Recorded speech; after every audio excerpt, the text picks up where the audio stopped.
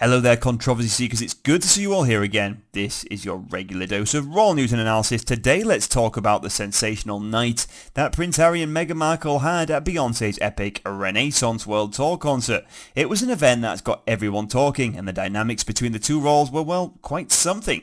But whoa, slow your roll before you pick up the pace. Become an official member of the squad, subscribe and ring the bell. So picture this, the world famous SoFi Stadium in Inglewood was the stage for an electrifying Beyonce performance. The Duke and Duchess of Sussex were in attendance, and it was a night that had the world talking. But here's where the plot thickens. Meghan Markle and her mother Doria were living their best lives at the concert.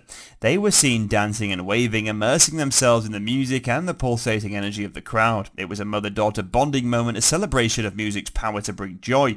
But what about Harry? Well, here's the thing where it gets juicy. Observers keenly noted that Harry appeared more reserved. In fact, he was frequently checking his phone, leading to some suggestions that he looked disinterested.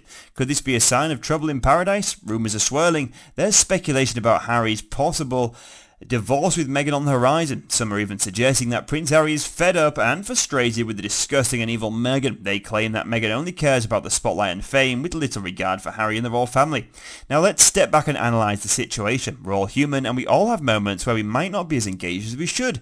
Harry checking his phone doesn't mean that it spells doom. After all, we've all been there, scrolling through messages or emails during an event. It doesn't automatically mean he's miserable on the verge of divorce. What do you guys think about the news? Let us know in the comments and we'll see you next time for more raw news and analysis.